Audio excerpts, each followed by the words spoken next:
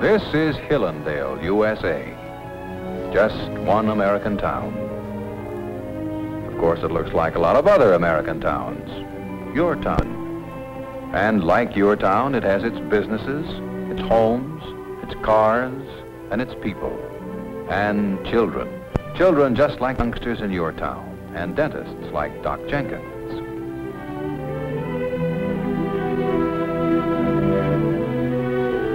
How are you, Miss Carter? Hi, Doc. How you doing? Hello, Joe. Pretty well, thank you. Hi, Dr. Jenkins. Hiya, Jimmy.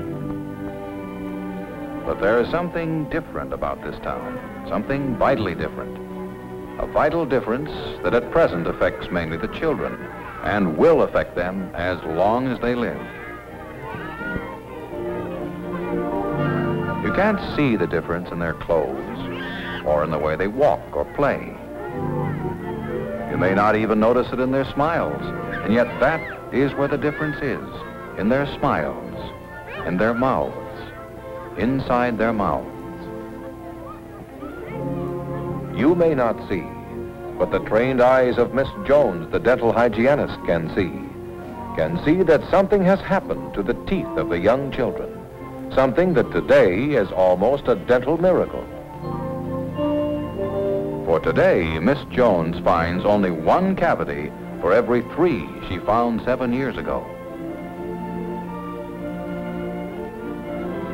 7 years ago, something happened in this town. Something very simple happened. 7 years ago, something was added to this water, added to this town's drinking water.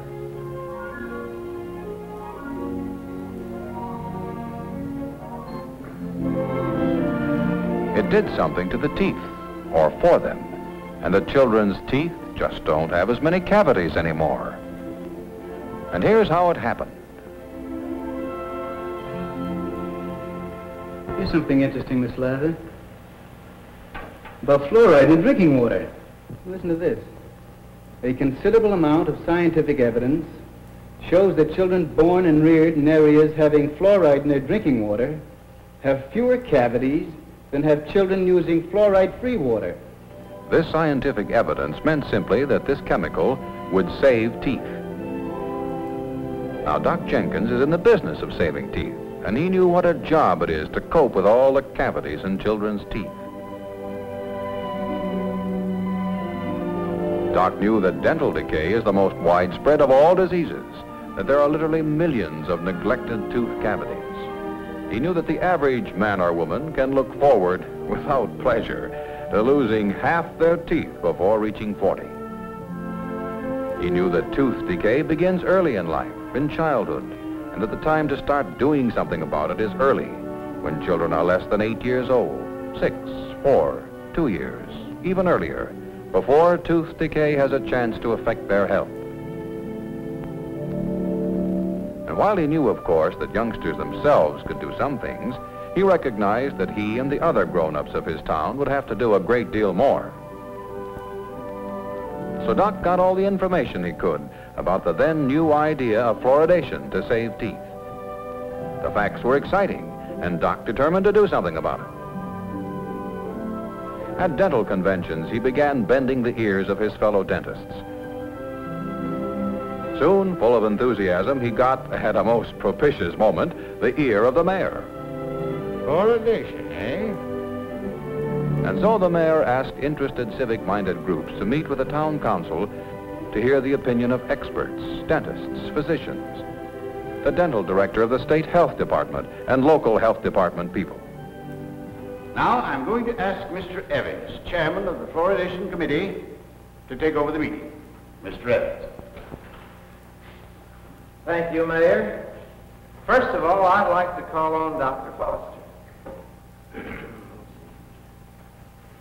Well, speaking for myself as well as other dentists in this area, we are for fluoridation. We dentists are in business to save teeth, not just to fill them. Thank you, Dr. Foster. And now we're going to hear from Dr. Harris of our local health department. Our health department has received some studies on fluoridation from the state health department. The local health department learned that children who drink water containing 1 part of naturally occurring fluoride per million parts of water have 2/3 less tooth decay. 2/3 less decay than children drinking ordinary water. That's why we of your health department feel that fluoridation merits your approval. I'd like to say something. I've heard that fluoride will make your teeth look ugly. Now, we don't want our children's teeth to look bad with black and yellow stains. Let's give up the idea. He's right. And it makes the bones brittle, too. Does all sorts of things to your health. Let's hear what our state dental director has to say about this matter. Those statements are not right. Facts in our possession indicate that there is absolutely no danger. The state dental director's office had proof that only excessive amounts of fluoride can cause mottling of teeth, and that hundreds of thousands of people have used natural fluoride in the right amounts all their lives without harmful effects. I'm sure the physician on this committee will agree that these people are just as healthy as people who drink ordinary water. That's exactly right.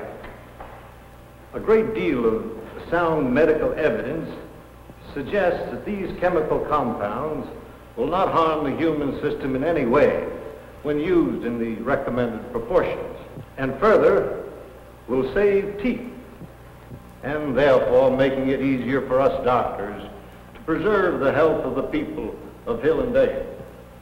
I like this fluoridation idea.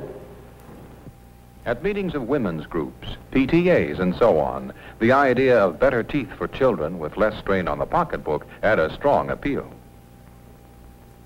Well, we people in the water department are ready to do the job. Have you got the facts in regards to the cost of this? Yes, we have gone into the matter quite fully. The low cost of installation and maintenance was fully explained, and then recommendations were presented to the people of Hillendale. Community-wide discussion started, and a hot discussion it was on both sides of the question. What do you mean, fluoride? I like my water clean and pure, not doped up with a lot of chemicals. Anything that'll give my kids good teeth and save me dough, boy, I'm for that. Fluoridation? Stupid. Well, I tell you this. If it's going to help the kid, it's a very good. Me, I ought to know. I got it, 8. Yes, sir, when town meeting time rolled around again, the folks in Hillendale were pretty excited. I'd like to ask a question. Won't the water taste funny? Fluoride will add neither taste nor odor to the water. What will it do to my clothes when I wash them? Madam, fluoride will not color water, nor will it harden it or soften it. Well, now tell me this. How is it going to affect my liver? Medically speaking, it will have no effect. Some towns, they put chloride in the water. Others, they take it out. How come? Well, Jim, let me explain that. Towns that have too much natural fluoride in the water must take it out. But towns that have no fluoride, they must add enough to do the job. Well, why add the stuff? I like my water the way it is, not medicated. Fluoridation is just another name for mass medication. Why, you don't add fluoride to cure a disease. You add fluoride to prevent disease, tooth decay. Why, we've been adding chlorine to our water for a long time now to prevent disease. No one calls that mass medication. Will it hurt our goldfish or guppies? The amount we propose will harm no living creature. What I want to know is, how much is it going to cost me? It'll cost you about 10 cents a year per person. That's just a drop in the bucket. Because the fact is, every one of you citizens of Hillendale can pay your share of 30 years of fluoridation for the price of filling one tooth. And that was about it. For the people of Hillendale had the courage of their convictions, decided to pioneer on the strength of the available evidence, even before fluoridation was endorsed, as it is today, not only by the United States Public Health Service, but also by the American Dental Association, the American Public Health Association, and other national health organizations. After the town council acted, well, everybody sort of waited, went about their business as usual. But the day the equipment was installed at the waterworks, now that was the day. Some wanted to see the feeder. Some wanted to see what the fluoride looked like, how it was weighed and put into the water. And the feeder pump that was designed to add just 1 part of fluoride to each 1,000,000 parts of water. It was a big day for Doc Jenkins and all those who had fought to put over the idea. Some wanted to see the fluoride in the water. But of course they couldn't see it or smell it, and they couldn't taste it. They couldn't see or taste the fluoride then any more than the youngsters can see or taste it back here in the schoolhouse today, where they've been drinking this fluoridated water for 7 years.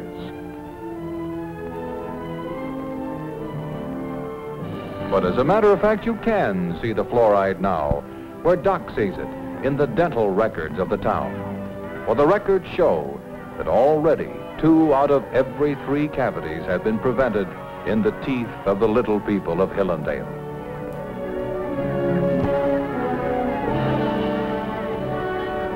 And you can see it in the smiles of these children and all the children that come after them.